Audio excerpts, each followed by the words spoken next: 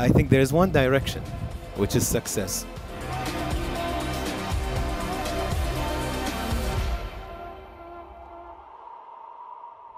أهلا بمصر. هلا بالجميع. Hello. I'll keep saying hello till you say hi back. Okay. First of all, Khulud, Nancy, Forbes Middle East team, I can only imagine how complicated it is to do something like this. So thank you for having us and thank you for supporting youth. I think if any of you attending will take advantage of this event to network, to hopefully learn, to answer some personal questions in your mind, I think you would have a very successful 2 days. So I wanted to leave you all with something that hopefully will help you. So my story, it's really not about me, but hopefully something that is applicable to anybody. You know, I come from a very typical direction where us Arabs go into either being a doctor or an engineer or a lawyer. And I went the engineering path, which a lot of people don't know. I'm a mechanical engineer by background. But something that always bothered me was to be restricted as a human being in one dimension only. I don't think anybody sitting here is just one-dimensional as a human. I really don't think so. I think you could play the violin and you could be a doctor and a horse rider and a chef all at the same time. I think human beings are extremely talented, but we are brought up to be very constricted in one box. So that always bothered me. So I got into mechanical engineering, worked in an oil gas field, worked in property development, worked in philanthropy, worked in football, and then I started also in parallel some startups. Football, cafe, hair salon, A/B talks. So it was always this idea of trying different things and not accepting to be in one dimension. So some of the few things that I would like to leave you all with.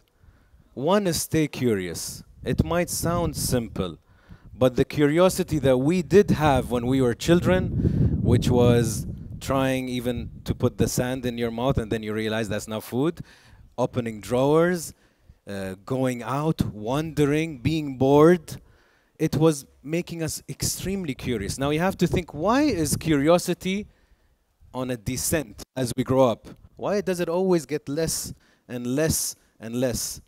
And the answer is because of shaming, because of guilt, because of what the society will say, what your family will say, what your friends will say, if you're going to get bullied in school. So slowly, slowly, you would notice that all of us as children, or mostly, we become less curious because of we start to think about a lot of things. That's why when you talk to a kid, he has no filter. He's telling you how he feels. He's extremely open. He's open to the world. And I think we need to always protect that curiosity that we have as human beings. So that's number one. Number two, I'll try to make my presentation very simple. Number two, if you can change your whys to why nots. ليش إلى ليش لا. So when you say why should I go there? Why should I go to a new country? Why should I try a new cuisine? Why should I try a new job? And if you change that why to a very small shift to why not? Why to why not? Why not try a new country? Why not try a new job? Why not try a new destination, a new museum, a new hobby? So when I said curious, I didn't only mean be curious about business and be curious about jobs. I meant be curious as a human being. Meet different people, talk, read books that you usually don't read. Go to new countries that you've never been, not the same ones that you're already comfortable with. So if we can change the why to why not is a great thing. And I think if you combine your curiosity and you combine the why to why not, and now you're trying and you're trying, you will find something that makes you tick. You will find your niche. You will find something that you enjoy, that you don't feel the hours. You don't feel it's a job. You're like, where did the time go? I'm enjoying this. I'm always researching this. I'm Googling this. I'm reading about this. So you start to realize this is maybe your calling or your purpose. And once you find what makes you tick, you can apply these basics that sound basic, but they're really not basic. It's work diligently.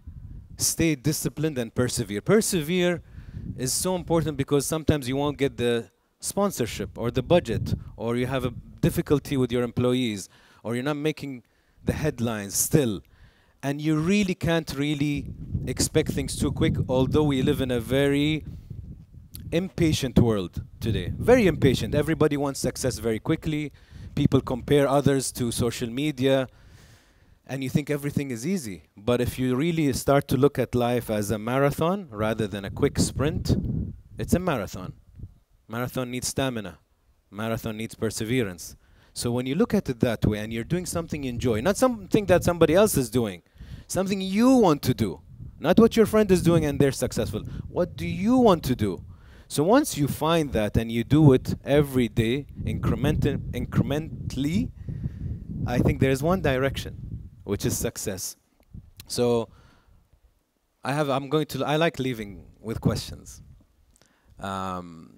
Actually, one more point. So I told you about these things, and people know me now maybe because of one of the popular businesses that we do is AB Talks. But everything I've done, whether it's me in the desert in oil and gas, or me in Bangladesh with UNICEF, or me trying to do a cafe, or me learning about hair salons, it makes me the human I am now, and I can assume that it made me the interviewer that I am today. It's all part of my personal journey and what makes me Anas. And everything that you've done in your journey is making you you. So I'll leave you with this now. This is a cool question.